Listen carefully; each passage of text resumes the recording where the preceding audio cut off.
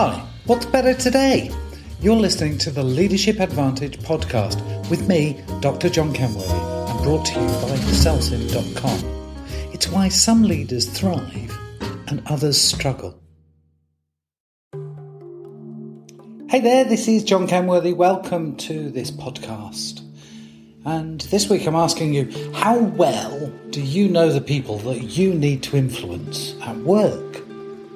How well do you know your boss, your clients, your colleagues?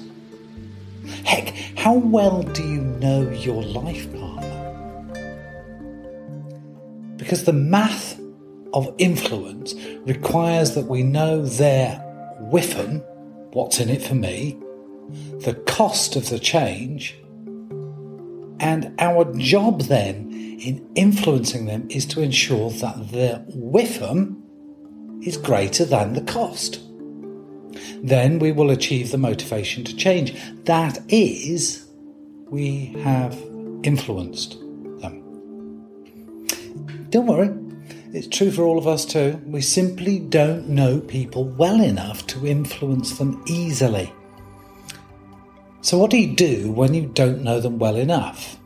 You don't know their drivers, their motivators.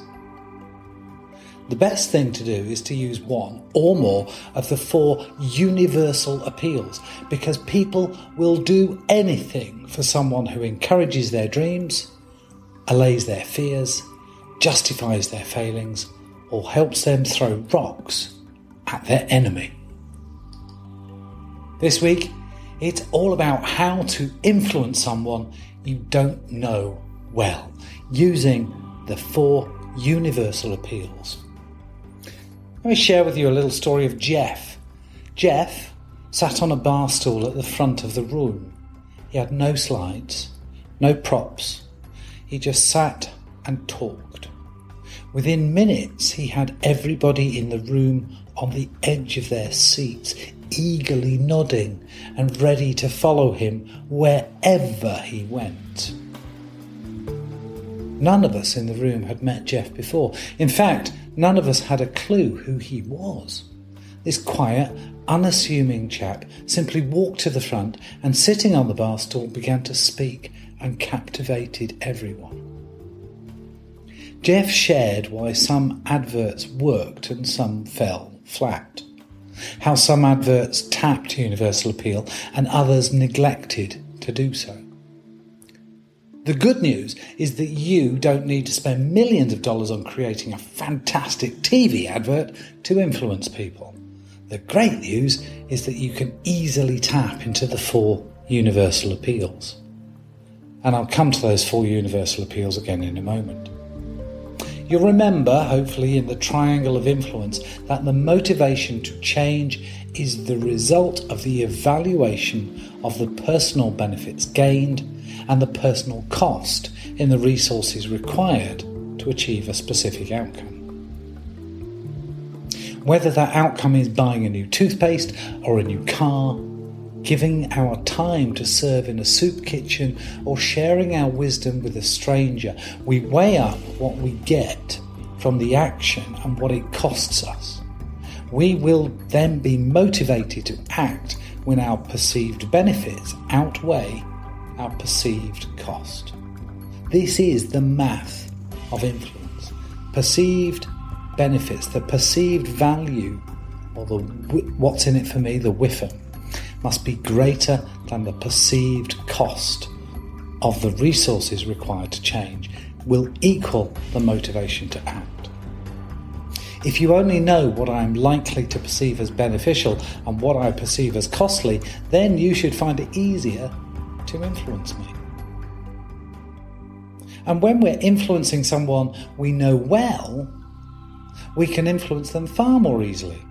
For example, if I want to go to a particular holiday destination with my wife and she wants to go elsewhere, I might emphasise all the aspects of the type of holiday she desires. And honestly here, regarding my preferred destination, I might lay on some evidence to add credence to my interpretation, such as photos, TripAdvisor recommendations, and so on. If I want to buy a particular car model and she would prefer another, I might focus on specific qualities of my chosen car that I know will appeal to her. It's not manipulation, it's just a conversation. It's something we all do every day. We will sway or steer others towards our preference. And we're in a position of influence every time someone allows us to communicate with them. Most of the time we are unconsciously influencing entirely based on our personal biases. But that's selfish. Yes, you're right, I am. So are you. And so's the person who's beside you. It's true, I am so selfish, and so are you. Even when someone is apparently being altruistic, the reality is that they are getting something valuable personally from doing so. Well, what if you don't know the other person well? How then do you influence them? People are more easily influenced by people who show empathy for their situation and can be trusted. But more than that, people will do anything for those who encourage their dreams, allay their fears, justify their failings, or helps them throw rocks at their enemies. Some of the most effective and powerful ways of influencing appeal to these 4 universal motivators. Encourage your dreams, allay your fears, justify your failings, or help you throw rocks at an enemy. So let me go through these 4 in brief. What do I do when I encourage your dreams? Well, every single person I've ever met has dreams. They want to achieve something in their life. They may not know exactly what it is, but it is better than whatever they have achieved thus far in life. To influence someone, you could encourage their dreams, that the benefit they will attain moves them towards their dreams. You might be encouraging the dreams of your child to get into a great university if they study hard, or, more relevant perhaps, the new iPad you will buy them if they get an A. You could be encouraging someone to diet or exercise by communicating how good they will look and feel, and hence be more attractive. Or you could be allaying fears. Everyone has fears. Most people will admit that they fear failure to some extent. Many people fear death. Does anybody like to be rejected? Some are afraid of flying. According to studies, more people fear public speaking than anything else. So to influence someone to act, you could allay their fears. That the benefit will be greater confidence, for example, competence, or simply the courage to act at all. You might also reduce the cost burden by allaying someone's fears of undertaking the action you are proposing. To allay the fears that someone buys something they don't really need, you could guarantee satisfaction or set up a payment plan that spreads the cost over time. So we can encourage dreams, or we can allay fears, or both at the same time. Or perhaps it's justify their failings. We've all failed in our lives. Many of these failings we keep to ourselves through a false sense of pride, or worse, that others will think badly of us if we actually admit them. Yet we all have them. Nobody likes to fail. It hurts. And it isn't so good when our failure is not our fault. A powerful tool in the influencer's arsenal is to have enough courage to admit their own failings to others. You are not alone. And that there is a perfectly good reason or excuse for failing. One of the biggest issues my clients tell me is they have a lack of time, that there are simply so many more pressing things to do. And this is true. So it's not their fault. It's just modern society. So it's no surprise that you haven't found the time to do this. But just think of the benefits you could get if you just took 5 minutes each day.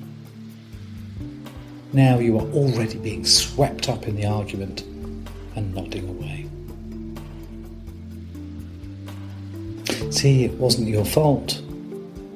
So what could you do? Lastly, I can help you throw rocks at your enemy. There's nothing quite like a common enemy to unite people, and that enemy doesn't have to be other people. An enemy could be as simple as dirty hair. Watch any shampoo advert. Do you know anyone who isn't struggling with something? Overwork, stress, a boss who doesn't recognise their efforts, an impossible sales target?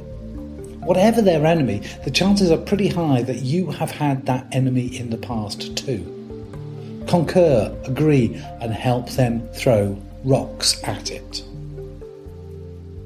Have you ever attended a meeting and wondered why you were there and what the point of the meeting was? Sure you have. We all have. Who's the enemy? Well, meetings are the enemy. Or is it the common boss who hosts the meeting? Or the lack of structure to the meetings? The lack of an agenda, the lack of action plan of a meeting? Whatever is the common enemy. So why is this important?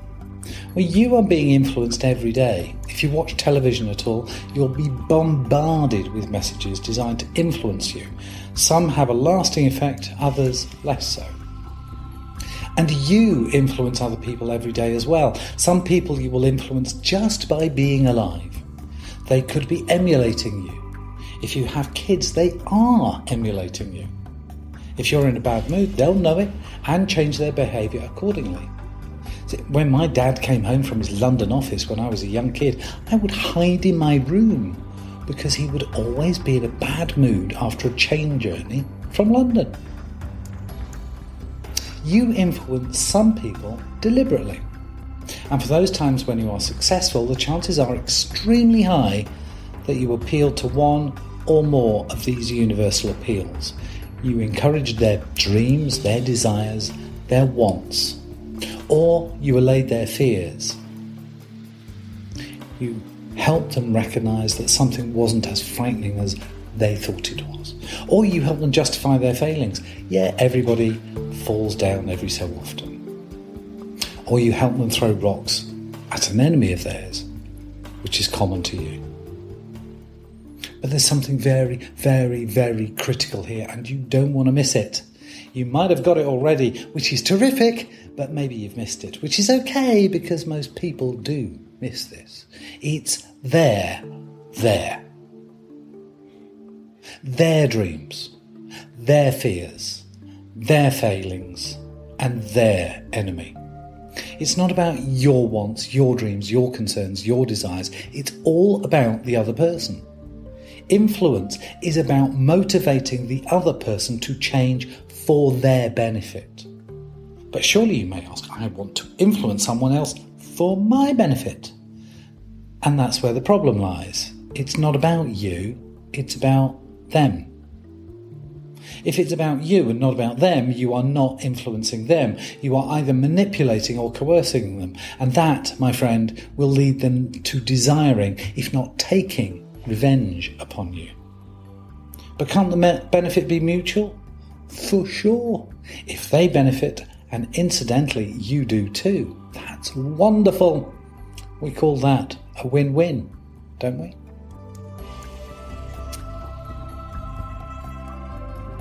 I hope you've enjoyed this podcast. Please share this with your friends.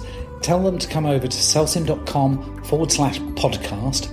They can listen online, they can download, you can subscribe, or you can subscribe to become an Advantage VIP and get this delivered to you every 2 weeks.